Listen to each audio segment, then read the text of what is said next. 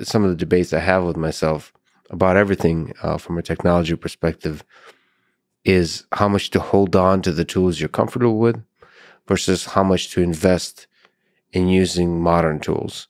And the signal that the communities provide you with is the noisy one, because a lot of people year to year get excited about new tools, and you have to make a prediction.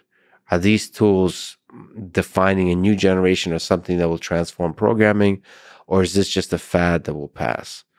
Certainly with JavaScript frameworks and front end and back end of the web, there's a lot of different styles that came and went. I remember learning, what was it called? ActionScript. I remember for Flash, learning how to program in Flash, learning how to design, do graphic animation, all that kind of stuff in Flash. Same with Java applets. I remember creating quite a lot of Java applets, thinking that this potentially defines the future of the web. And it did not. Well, in most cases like that, the particular technology eventually gets replaced. But many of the concepts that the technology introduced or made accessible first are preserved, of course. Because, we're not using Java applets anymore, but the notion of reactive web pages that sort of contain little bits of code that respond directly to something you do, like pressing a button or a link or hovering even, has certainly not gone away. And that those animations that were made painfully complicated with Flash, Flash was an innovation when it first came up. And when it was replaced by JavaScript equivalent stuff, it was a somewhat better way to do animations, but those animations are still there. Not all of them, but sort of, again, there is an evolution, and so often with technology, that the technology that was eventually thrown away or replaced was still essential to sort of get started. There wouldn't be jet planes without propeller planes, I bet you. But from a user perspective, yes. From the feature set, yes. But from a programmer perspective, it feels like all the time I've spent with ActionScript, all the time I've spent with Java on the applet side for the GUI development. Java I have to push back. That was useful, because it transfers, but the Flash doesn't transfer. So some things you learn and invest time in. What you learned, the skill you picked up learning ActionScript, was sort of it was perhaps a super valuable skill at the time you picked it up. If you learned ActionScript early enough, but that skill is no longer in demand. Well, that's the calculation you have to make when you're learning new things. Like today, people start learning programming. Today, I'm trying to see what are the new languages to try, what are the new systems to try, what are the new IDEs to try to keep improving. Well, that's why we start when we're young, right?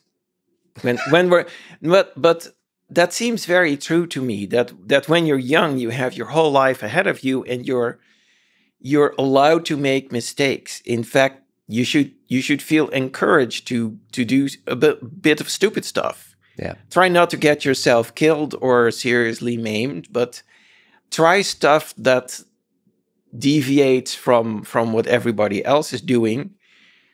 And like 9 out of 10 times, you'll just learn why everybody else is not doing that, or why everybody else is doing it some other way. And 1 out of 10 times, you discover something that's better, or that somehow works. There are all sorts of crazy things that were invented by accident, by people trying stuff together. That's great advice, to try random stuff, make a lot of mistakes. Once you're married with kids, you're probably going to be a little more risk averse, because now there's more at stake, and you've already hopefully had some time where you were experimenting with crazy shit. I like how marriage and kids solidifies your choice of programming language. How does that, the Robert Frost poem with the road less taken, which I think is misinterpreted by most people. But anyway, I feel like the choices you make early on, especially if you go all in, they're going to define the rest of your life's trajectory in a way that, like, you basically are picking a camp. So, if you invest a lot in PHP, if you invest a lot in .NET, if you invest a lot in JavaScript, you're going to stick there. That's your life journey.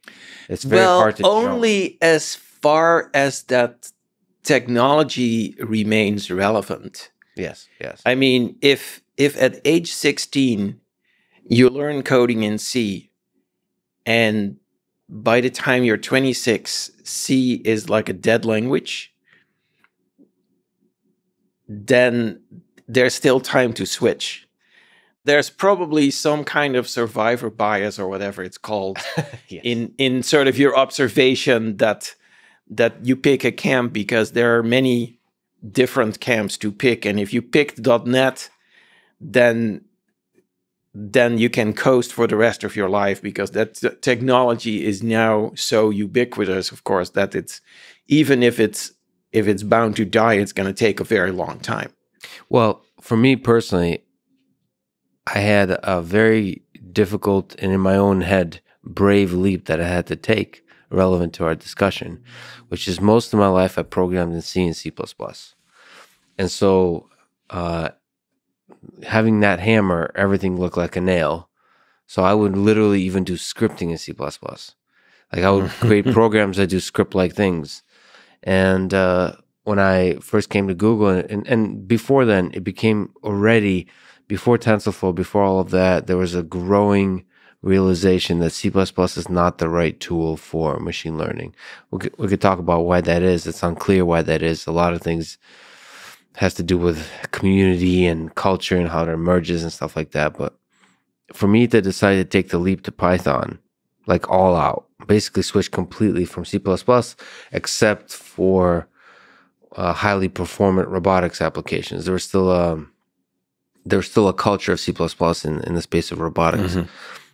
That was a big leap. Like, I had to, people have like existential crises or midlife crises or whatever. You have to realize, almost like walking away from a person you love.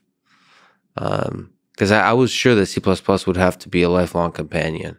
For a lot of problems I would want to solve, C++ would be there. And it was a question to say, well, that might not be the case. Because C++ is still one of the most popular languages in the world, one of the most used, one of the most depended on. It's also still evolving quite a bit. Yes. I mean, that is not a sort of a fossilizing community.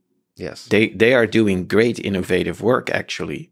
A lot. But yet the sort of their innovations are hard to follow if you're not already a hardcore C++ user. Well, this was the thing. It pulls you in. It's a rabbit hole. I was a hardcore. The all meta programming, template programming. Like, I would start using the modern C++ as it developed, right? Not just the shared pointer and the garbage collection that makes it easier for you to work with some of the flaws, but the detail, like the meta programming, the crazy stuff that's coming out there. But then you have to just empirically look and step back and say, what language am I more productive in? Sorry to say, what language do I enjoy my life with more? And readability and able to think through and all that kind of stuff. Those questions are harder to ask when you already have a loved one, which in my case was C++. And then there's Python, like that meme, is the grass is greener on the other side. Am I just infatuated with a new fad, new cool thing? Or is this actually going to make my life better? And I think a lot of people face that kind of decision. It was a difficult decision for me. When I made it. At this time, it's an obvious switch if you're into machine learning. But at that time, it wasn't quite yet so obvious. So it was a risk. And, you have the same kind of stuff with, I still, because of my connection to WordPress, I still do a lot of back-end programming in PHP. Uh, and the question is, Node.js, Python, do you switch back-end to any of those programming? There's the case for Node.js for me. Well, more and more of the front end, it runs in JavaScript. And fascinating, cool stuff is done in JavaScript. Maybe use the same programming language for the back end as well. The case for Python for the back end is, well, you're doing so much programming outside of the web in Python, so maybe use Python for the back end. And then the case for PHP, well, most of the web still runs in PHP. You have a lot of experience with PHP. Why fix something that's not broken? Those are my own personal struggles, but I think they reflect the struggles of a lot of people with different programming languages, with different problems they're trying to solve. It's a weird one. And there's not a single answer, right? Because depending on how much time you have to learn new stuff, where you are in your life, what you're currently working on, who you want to work with, what communities you like. Yeah. There's not one right choice. Maybe if you can look back 20 years, you can say, well, that whole detour through ActionScript was a waste of time. But nobody could know that. So you can't beat yourself up over that. You just need to accept that not every choice you make is going to be perfect. Maybe sort of keep a plan B in the back of your mind. But don't overthink it. Don't try to don't create a spreadsheet with like where you're trying to estimate, well, if I learn this language, I expect to make X million dollars in a lifetime, and if I learn that language, I expect to make Y million dollars in a lifetime. And which is higher, and which has more risk, and where is the chance that it's like picking a stock? Kind of, but I think with stocks you can do diversifying your investment is good. With productivity in life, boy, that spreadsheet is possible to construct.